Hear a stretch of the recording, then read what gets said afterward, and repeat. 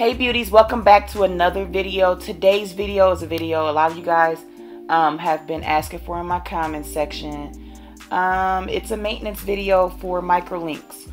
So I'm going to wash, blow dry, and flat iron my sister hair, and also just kind of look at her links and see what needs to be replaced.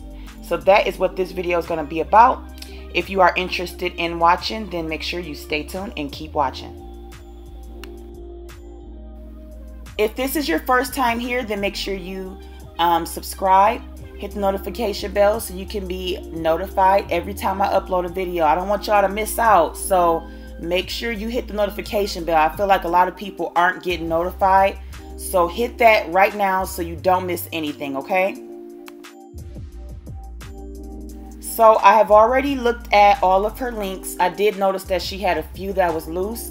So I'm going to replace it after I get done with the wash. And yeah, so this is the part where I wash her hair. I'm going to wash it, deep condition it, and then blow dry and flat iron. So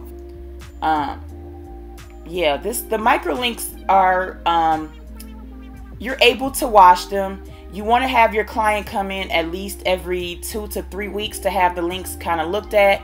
Make sure they're all intact, and if not, have them replaced. Have them come and have it washed at that time as well. But yeah.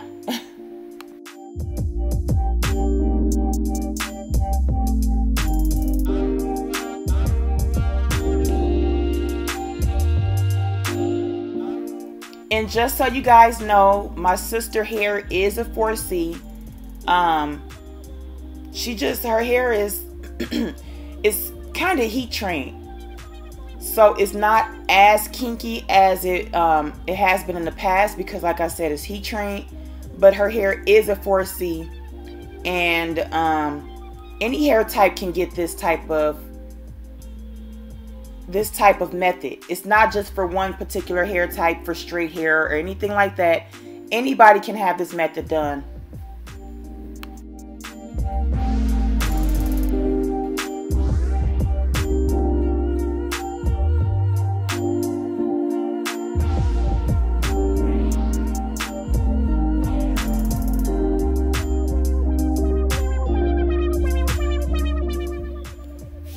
So this is the part where you want to start replacing your links. You can also do it while the hair is dry. So sometimes I do it while the hair is wet. Sometimes I blow dry completely and then do it. It all depends on how the links look. If the links are looking like they way too loose, like it's pulling on her hair, then I'll just I'll take them out right away while it's still wet, and then proceed with the blow dry.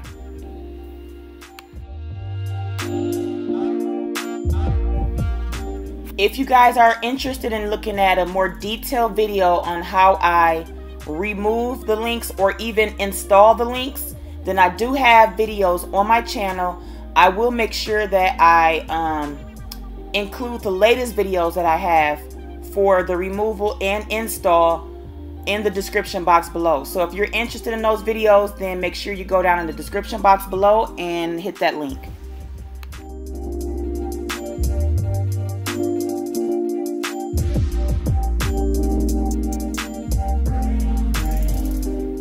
So what I'm doing is removing each section that needs to be removed while it's wet.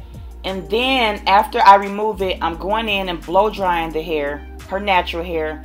And then I'm going to reinstall the links, or the weft in the links, after it's parted. You want to make sure you part it good. You don't want it to be any like little hairs and stuff like that getting snagged in there. So make sure that part is crisp. Make sure it's straight. And then make sure all the little hair and flyaways and stuff like that is tamed. I like to use this clip because it helps to keep the hair in place, and so I can start on the other side. So you want to get you one of those clips as well, just to hold the hair in place when you are installing the beads, because sometimes it can just move around too much. So you need something to hold it down.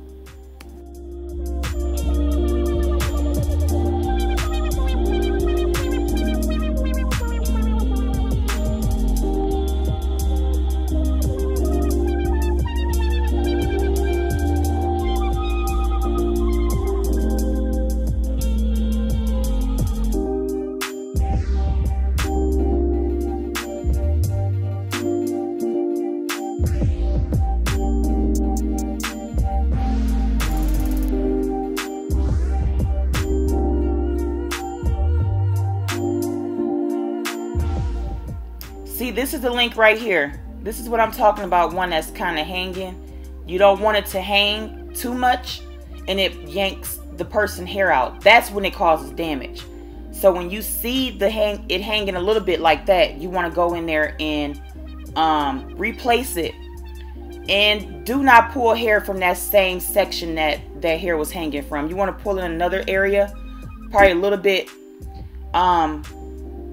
You want to pull the hair. It's hard to describe it to you guys, but you want to pull hair a little bit close to that same section, but you don't want to pull hair from that same exact section. I hope that makes sense to you guys. But the point of doing that is so her hair is not causing so much tension that it causes that hair to break out of that hair follicle. So I don't like to have too much tension on one area. Once it looks like it's been pulled a little bit too much, then I just go and put the bead in another area.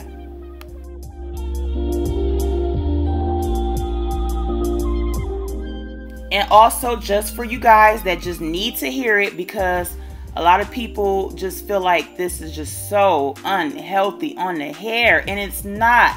This is actually one of the most non-damaging weaving methods. Now, with that being said, though it's not damaging, it can be, depending on how you handle it. You shouldn't be raking combs through it because that will cause the beads to come loose.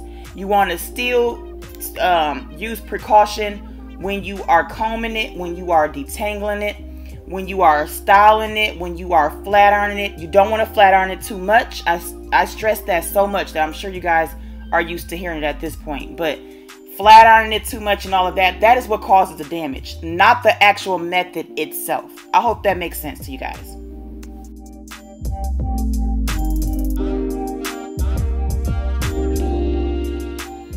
My little niece is always hanging out with us, but that's what you all see in the background. But this method, I like it so much because you're able to pull it up in a ponytail and style it with ease. Like, you don't have to worry about no lumps, no bumps, no braids or anything. Like, you have the flexibility to do what you want with your hair. And a lot of people need that. They need to let it breathe. Having your hair suffocated all the time under a wig or a sew-in is just doing nothing good for your hair. Okay, you have to let it breathe sometime. So I hope you guys enjoyed this video. Rate this video down below. Tell me what y'all thought about this video. If y'all liked it, what y'all want to see next. And that is it for this video, beauties. I really appreciate you guys being a subscriber, and I will see you next time. Bye.